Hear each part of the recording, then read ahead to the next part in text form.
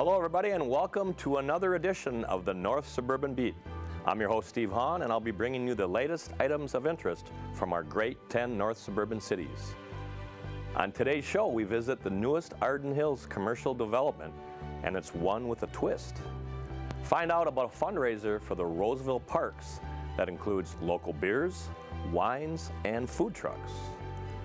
And we'll check out a CTV volunteer at some television making right here in the community. But first, we meet a new face in the Mounds View School District. Students returning to Irondale High School this year were greeted by a new principal. Principal Eric Nelson, who came to this district from Edina, told us that he's excited about the level of academic excellence at the school. He was chosen by a committee of parents, staff, and students, and they were most impressed about his experience demonstrating his clear commitment to ensuring that all students realize success.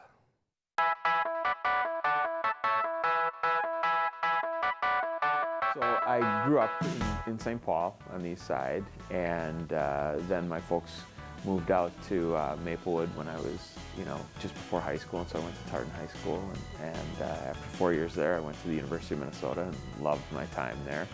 And finished up my undergraduate and master's degree at the University of Minnesota, and began my teaching career over in West St. Paul at Henry Sibley High School. And I taught mostly history, some U.S. history, some European history, and things like that.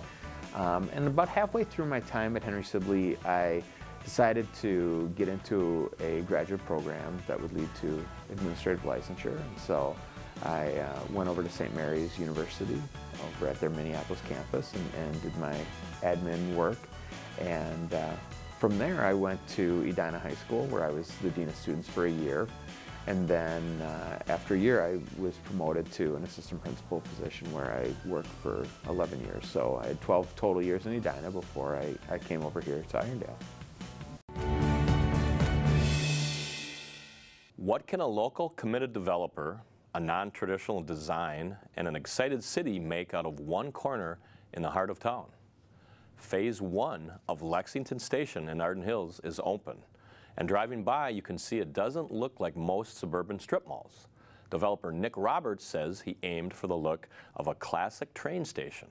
The architectural features which help carry out this theme include the use of arches and brick, lots of glass, and the color selections, lighting with an antique carriage feel, and a patio area on the west side of the building suggesting a train platform carry out the theme. The second phase of the three-part project is expected to include a mix of retail tenants. Hi, I'm David Grant, Mayor of Arden Hills, and today we're at Lexington Station, one of our newer developments here. 15,000 square foot development that was originally started in the planning stages in July of 2013 by Roberts Management Group. The building itself gets its name from the architecture, which was designed to resemble a train station from the past, thus the name Lexington Station. And Roberts Management Group came with a plan to purchase that property, and they also own the surrounding properties here. Came with a master plan to, over the course of perhaps 10 years, build 5 different buildings. Craft beers, local wines, food trucks, live music. This all sounds like fun, right? One of the most heralded new local fundraising events happens October 3rd at the Oval in Roseville, and it's fittingly called Tapped and Uncorked. If you listen to the beer show on KSTP 1500, you know how excited the craft beer community is about the exposure this brings to their locally brewed products. And all the proceeds go to the Friends of the Roseville Parks. You can find out more on their website at pourforparks.com. This event is a craft brew and wine event. We wanted to bring something new to Roseville. We're looking to do something for some of the younger generation of Roseville who tends to go off to Highland Park, and they tend to go to some of the bigger craft brew events elsewhere. And so we decided to bring it to Roseville and do it here at home. And it's being organized and sponsored by the Friends of Roseville Parks. an organization that's been working for 45 years to raise funds to beautify the parks of our community. It's not your typical beer fest. This is something that's going to be a little bit classier, maybe, than a lot of the beer fests. It's not just go out there and drink, it's go out there and appreciate the flavors. You can go from a tent to tent to tent and taste 16 different kinds of beer. Maybe 16 breweries will be there. They might have more than one kind of beer, so there will be lots of tasting opportunities, as much as you want.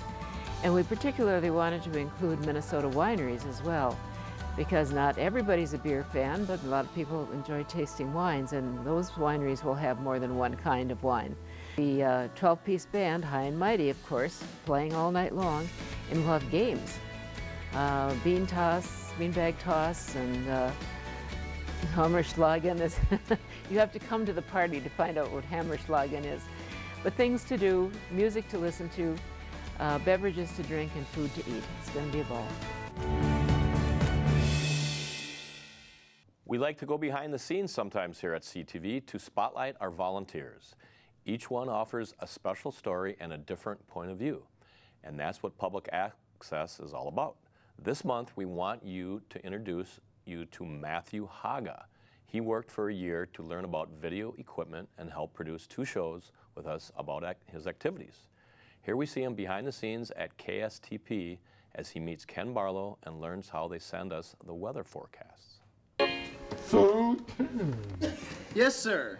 how long have you been in the business? 25 years. A really long time. Probably older than you. And how did you start?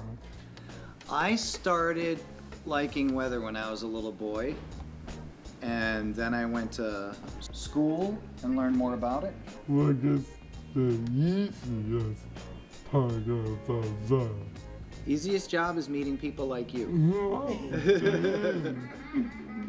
That's the easiest part of my job. Is it hard to stay in front in the green screen? It is at first. Have you done it? No. Do you want to do it? Push it again. Isn't that cool? Don't you feel all powerful? Yeah.